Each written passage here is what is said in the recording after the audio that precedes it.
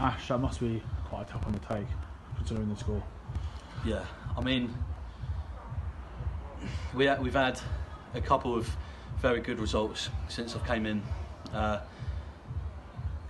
Yeah, you've just hit the nail on the head. It's a tough undertake against a team like Clanfield. I mean, we stopped them from playing football. We came in with a game plan. We wanted to play our own football, and I feel like that we did that. We stopped them from creating. I know that they create an awful lot of chances throughout the game, and I feel that we stopped them do that. I mean, we had some nice words from the manager at the end there, but yeah, I definitely feel we should have taken something from today, which is quite gutting. But very proud of the lads, especially at where we are at the minute, and we continue to battle. Yeah, quite a good result from a young team, isn't it? Though 100%. I mean, I think the average age of the starting lineup that we have every week is about 19 years old.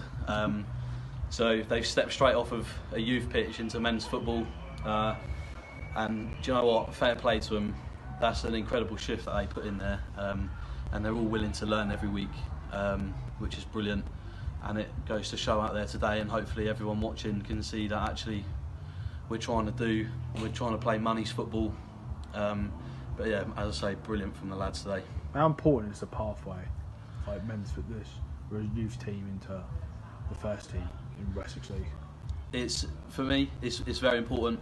I mean, I've worked with Glenn before at US, and it's the exact same there. We always look to make sure that we're supported by the youth and getting some good youth lads come through, which is why we all stay connected together from the 16s up to the first team.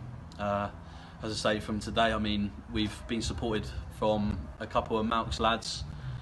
They've come in and they've not looked out of place. So that's credit to Malk and the team that he's got down there. We've had a couple of lads throughout the season. Some of them have earned a spot, like Max. Max Allen has earned himself a spot that I can't take his name off the team sheet every week. And it's just the determination. They want to play for the badge, and it's just brilliant to see. Next 3 weeks you've got tough games, relegation battle. How will preparation for those games happen? Or what's the game plan going forward? We will always be the same. Obviously, some games are different. We'll always start the same way and wanting to play how we play, and it's shown that today by any opposition that we play that we can do it. As I say, some games are different, so we may have to adjust in the game or half times or as the game goes. But yeah, the preparation won't change. We've got a lot of games coming up, but we're going to need a few points, so we continue to work. What is preparation like at this level in the Hampshire Prem compared to youth levels? Do you know, for me, my preparation's always been the same for me personally. I know that obviously I've done it at youth level. I try to make it like very professional for the boys at any level. So everything in the change room's already set out, and that's always been the same. Everything that they know that I do is already done and prepped, so I do it. I take a lot of time throughout the week to do it.